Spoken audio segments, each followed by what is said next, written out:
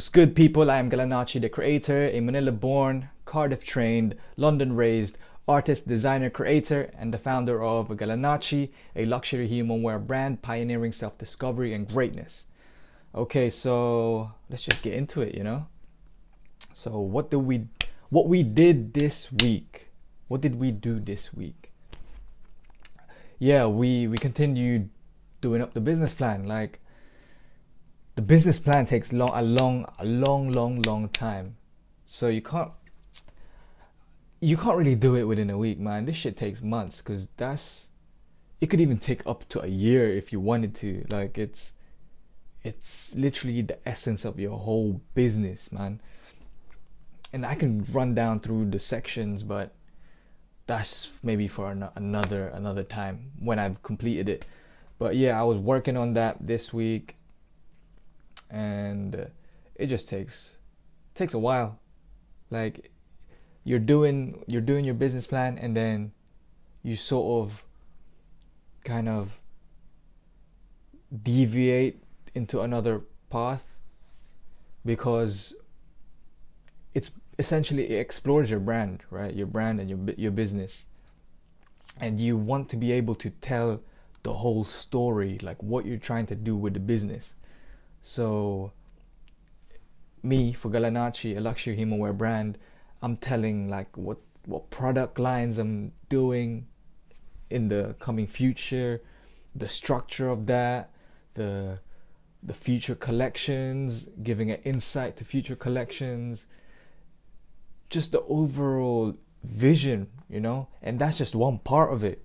There's the whole other aspects that you have to get into. That's why it takes a long time to create a business plan, especially when it's a clothing brand or a creative venture.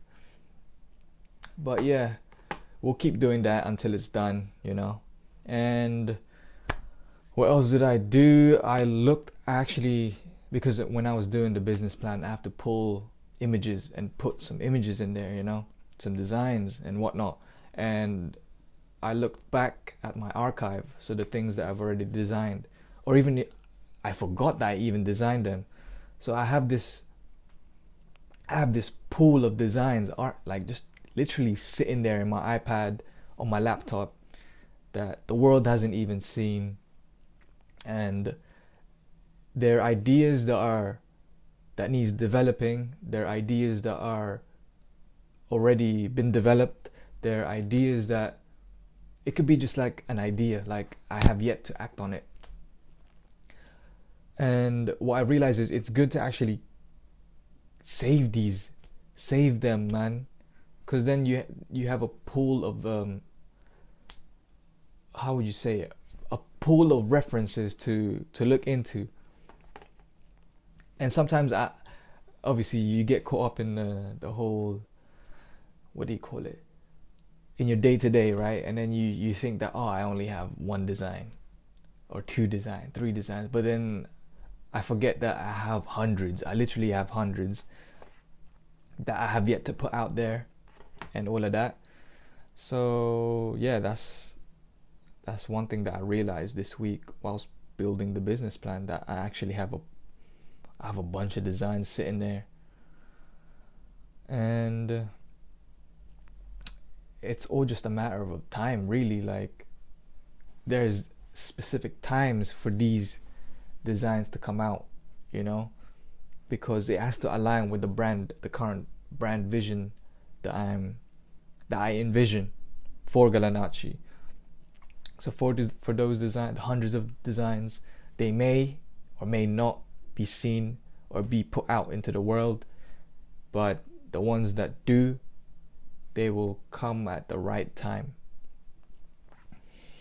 And we also, this week, I've been pushing a lot of these snippets from Galanacci Diaries, and I've been analyzing these posts and improving sort of the branding, the visual branding. So I don't really have much branding on them, apart from like the what do you call it? The captions, the actual on video captions. Those are like my own handwriting, so it's my own font. So that's the only branding that it has. And then obviously the black and white. But other than that, it doesn't really have visual elements that depict that it's actually Galanaci Diaries. It's not like designs or you know how it goes with the branding. So yeah, I was working on that this week, so I should start rolling the branding on these Galanaci Diaries snippets next week. Oh, actually for this episode, for this whole video, I'll be adding it, so expect that new branding, just so that I gotta get stuck in people's minds, like when they see a certain font, a certain writing, a certain composition, they're gonna be like, yep, that's Galanaci.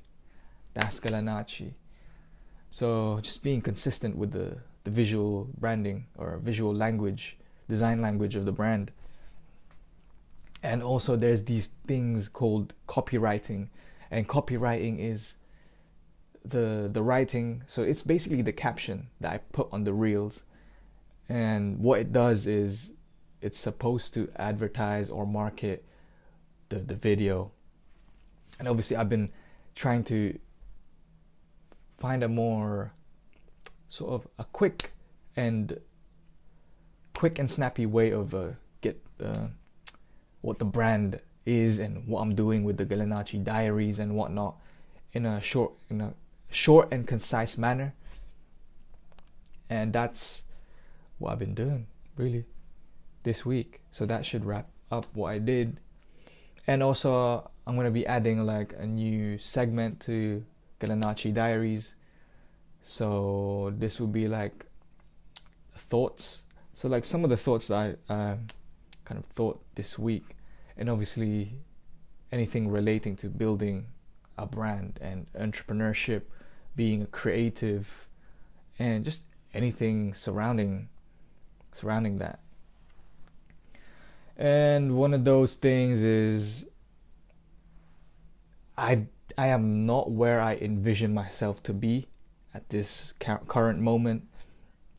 But then it's during these times where I have to reflect and look back, because it's during these days, I dreamt of these days, right?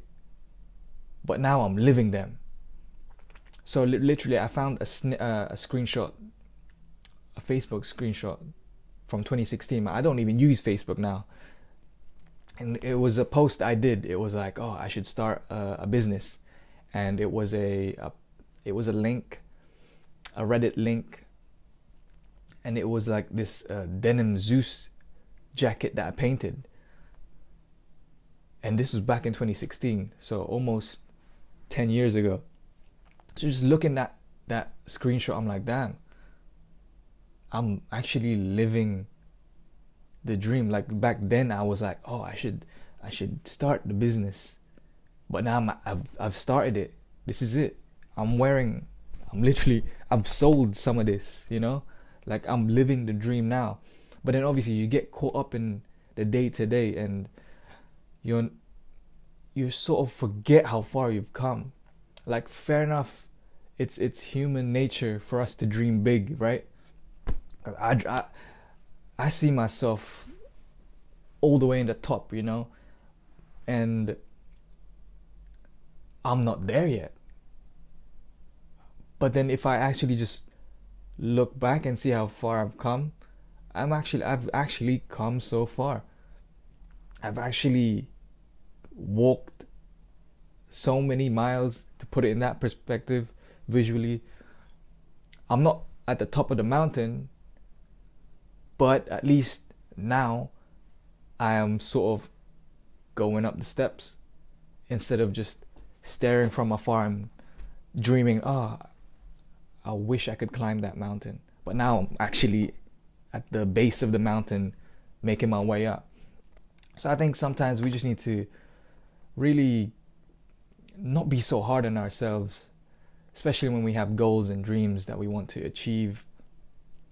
And then if our current life right now isn't a reflection of where we want to be, we need to be a little bit more nicer with ourselves, man. Like, we've come far, man. If you really just pause and look back, you've come far.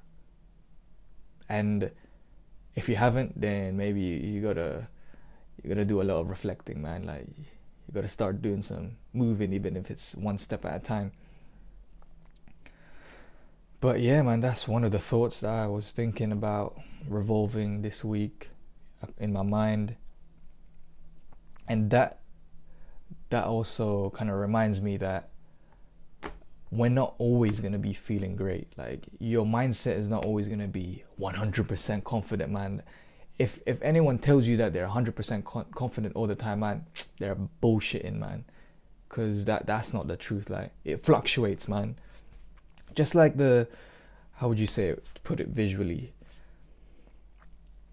It's like that saying, what comes up must come down, right? It's not going to stay. If you throw something, right, it's not going to stay in midair, you know? It's going to fall back down. So it's just like that. It's a fluctuation. It goes up, it goes down, and then we move back up, then we come back down. It's always moving, you know? It oscillates. Just like night and day, and then breathing in, breathing out. You can't always breathe in. Like, you're going to have to breathe out. And you can't always just breathe out. You're going to have to breathe in. So it's just like that. Same goes with your mindset. But you try not to stay at the negative side of it, like always feeling sort of down or unmotivated or whatnot. But yeah, it's just being able to handle those emotions, really. Those emotions, those thoughts, and keeping them in check. Because if you don't, man, that's when you start to...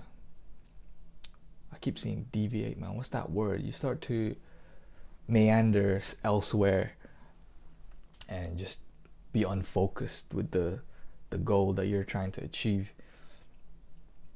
And then it just goes to show how hard it is. Like, entrepreneurship, it's fucking hard, man. Like, you're building something from the ground up. You're attracting, or well, you're trying, or you're working towards attracting customers, clients, whatnot, and building employment for yourself, you know? And it's crazy because it's slowly working. Like, it's working. Like, I've dreamt of these days. Like, I've sold some hoodies, I've sold some tees, some jackets here and there. Back then, I just dreamt about it, but I'm actually doing it now. I've done client work and whatnot, illustrated here and there. Like, it's in motion, man. Like, it's just crazy. Even though it's hard, I'm there. I'm in the thick of it now, and I just have to push through. Because, man, there's no quitting me, man. I know I'll make it to the top, man. I don't give a... It's like this is how I put it. If you're not with it now, it's cool. We're going to get to the top, either with you or without you. So it's an either or situation, you know? And I appreciate everyone who supports the brand, supports whatever I do, my friends, my family, my future supporters and whatnot, even the ones that I haven't even met, you know? But yeah, I'm just, you have to be grateful, man. Like, it's crazy. Like, you gotta choose your hard. Like, it's hard to do a 9-to-5. I did that for a year. But then it's also hard to build. It's harder. I would say it's harder to build something from scratch. But it is what it is, man. This is the path I chose, so I have to live with it and stick with it until the end. Like I said back then, man, stick around long enough to see the results, and I'm gonna see the results I envision. You know, it might not be right now. It might not even be this year. It might not even be the next 5 years. But man, I swear to God, it will be in the next 10 years, or at least the next decade, 2030, whatnot, like, you know. But yeah, I think that should wrap up that segment, and we'll get into the Q&A, you know. So on the previous episodes, we had some questions in the comments, so we'll just answer those. So I appreciate those people who actually left questions. So to my girlfriend, thank you, because she was one of them ones that left the left the question. And then shout out to Jordan, man. He was my day one. He went to my, no, not my primary school, but my secondary school. And we used to walk to school every bloody day, man. My guy. So yeah, I'm just gonna answer those questions. What is the most challenging in terms of starting your own brand? I think I might have just touched up upon this earlier, but I think starting a brand, I think it's finding the purpose. Like, some of us just wants to start a brand because it looks cool. Like at some point, that's how I was thinking, you know. But then it got to that point where I'm like, okay, there's already too many motherfucking clothes in this world. There's enough brands in this world, okay? But what there isn't enough of is like a purposeful brand. A brand that isn't just about making money.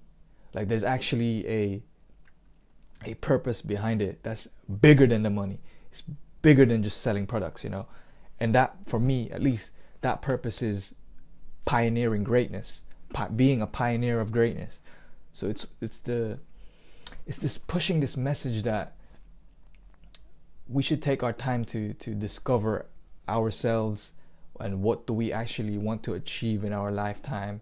What can we actually be great at, and all of that.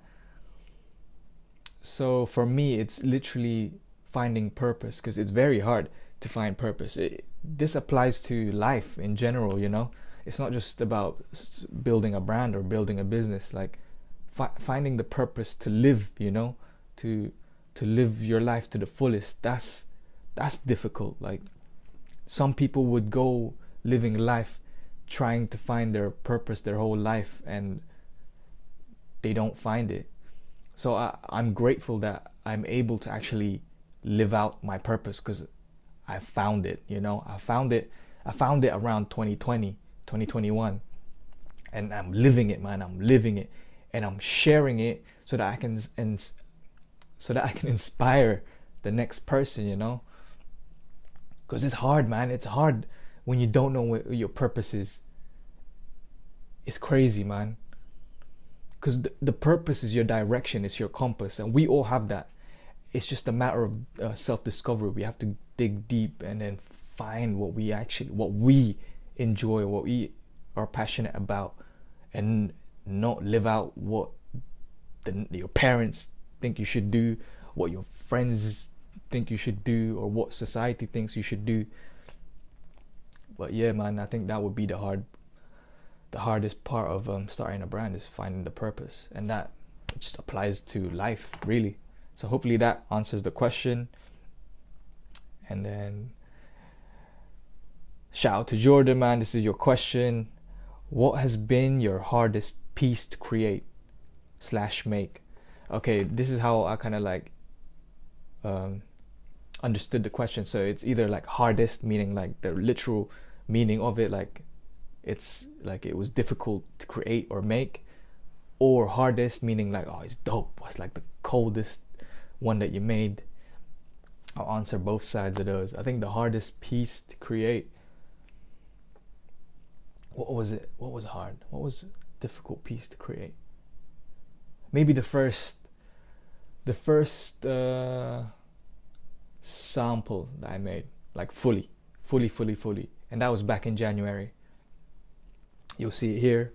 I'll put a video, boom. But yeah, it's that. But then the hardest piece that I've made is this leather jacket. This leather jacket is cold.